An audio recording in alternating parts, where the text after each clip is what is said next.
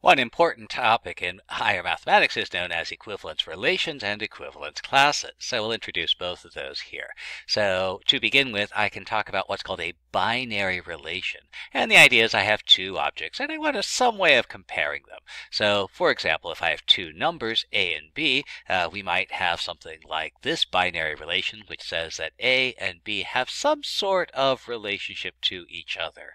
Or maybe I have this symbol, and again the idea is that A and B have a specific type of relationship to each other. Now, this symbol and this symbol have very specific meanings that everybody understands, but maybe I need a new type of relation between the two things. So I'll invent a new symbol, squiggle, A squiggle B, and because nobody knows what this means, I do have to clarify when I can write down A squiggle B, and maybe it's that I can write this whenever A minus B is an even number. And so here's a new binary relation. And so I can invent binary relations that happen to suit whatever purpose I have in mind. So just because you can invent something doesn't necessarily mean it's useful. The most useful of these binary relations are those that are called equivalence relations. And they are defined as follows. An equivalence relation is a binary relation, well, it has to be that, and we need three key properties. One is that it has to be reflexive. Something has to be related to itself. It's also nice if our binary relation is symmetric. A related to B implies that B is related to A. I can reverse the order of the term. Finally, if our binary relation happens to be transitive, well, that's a great big bonus. It tells me that if A is related to B and B is related to C, I can drop out the middleman and I have A related to C. And if my binary relation is reflexive, symmetric, and transitive, it gets promoted to what's called an equivalence relation. So, for example, let's consider the set of integers once again, and we have two binary relations. This one we read as our ordinary equals, this one we read as our ordinary greater than or equal, and let's see which of these two is an equivalence relation. Now remember, as a mathematical question, that could mean that both are equivalence relations, one of them is an equivalence relation, or maybe neither is an equivalence relation. So we will have to check out both of them. So I'm going to take a bunch of things in our set of integers and check out our three required properties. So for equals, for A equal to A.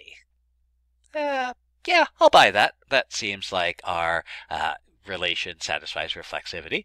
A equals B implies B equals A.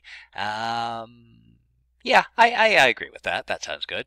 And let's see, transitivity. A equals B, B equals C. Can I drop out the middleman? A equals C. Thinking. Yeah, I think I agree with all of these things. So this equals is reflexive, symmetric, and transitive, so we get to call it an equivalence relation. Well, how about the other one? So again, I'm going to take a bunch of things in our set Z, and I'll check out, is this greater than or equal to reflexive? Is it true that A is greater than or equal to A? Yeah, okay, that sounds good. I like that. How about symmetric? A greater than or equal to B implies B is greater... wait a minute. I don't believe that's true, so that does not work. Greater than or equal to fails symmetry, and because of that, it cannot be called an equivalence relation. Now, what makes equivalence relations so useful is that when I have an equivalence relation, I can produce what's called an equivalence class. And these equivalence classes emerge as follows. What I'm going to do is I'm going to take a element in our set, and I'm going to form the equivalence class of that element by finding everything in the set that is equivalent to our element. And one bit of grammar here, we might say that the equivalence class induces a set of equivalence classes that forms a partition of our set. Now, it should be fairly easy to prove, you should prove them in other words, the following. If I have something in an equivalence class, then the equivalence class of that something is the same as the equivalence class that it's in. One of two things also happens. Either two equivalence classes are identical, or they are completely disjoint. They have nothing in common. This is why they actually form that partition. So both of these should be relatively easy to prove, and you should take the time to prove them as they do remind us about some of the key properties of what an equivalence relation is. For example, let's take a look at this. So I have two things, and these are ordered pairs in N2, the set of natural numbers, and I'll define my equivalence relation as follows. AB is equivalent to CD whenever A plus D, the sum of the outer terms, is equal to B plus C, the sum of the inner terms. Now remember, all of these are in the set of natural numbers, so plus makes sense in the set of natural numbers. And let's see if we can find three distinct equivalence classes and then find a simpler description of the corresponding sets. So that is an equivalence relation. Are you sure about that? Because if it's not an equivalence relation, equivalence classes don't exist, and you'll waste a lot of time looking for the snark. So we can create an equivalence class by choosing an element of N2. So I'll pick one. How about 5, 3? So here I've chosen an element of N2, 5, 3, and it produces the equivalence class, square brackets, around that element. So this is our shorthand notation for the entire equivalence class produced by the element 5, 3. Let's see. Well, I want to produce three distinct equivalence classes, so I'll pick another element. How about 2, 1? So this element 2, 1 corresponds to the equivalence class 2, 1. But I do have to make sure that these two equivalence classes are not the same thing.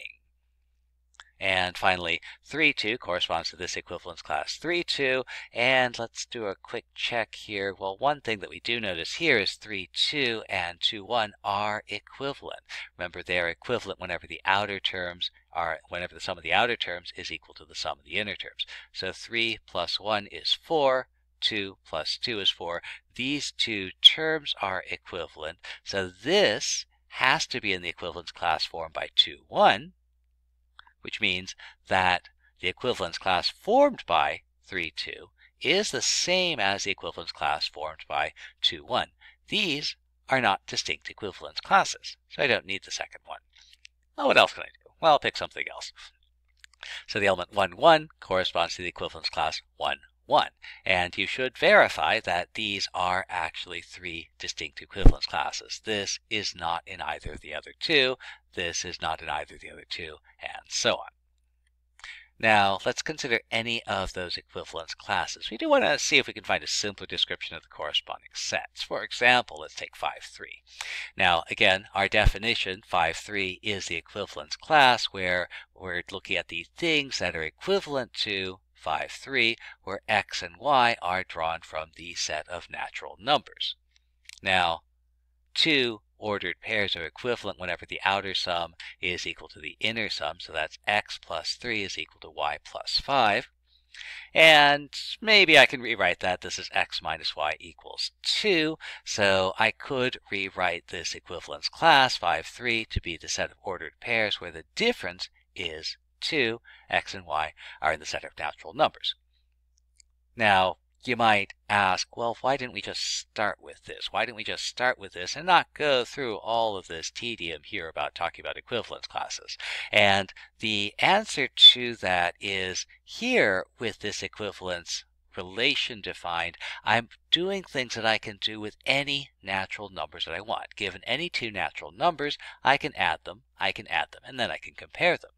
The reason we didn't start with this is that here, this x minus y, I can't always subtract two natural numbers. I can't subtract 1 minus 7, for example. I'll have to introduce something new for that. And if we're trying to build up our mathematics rigorously, we do have to be careful that we don't leave the yard. So here, my yard is the set of natural numbers. I want to make sure that everything I do can be done within the confines of the set of natural numbers.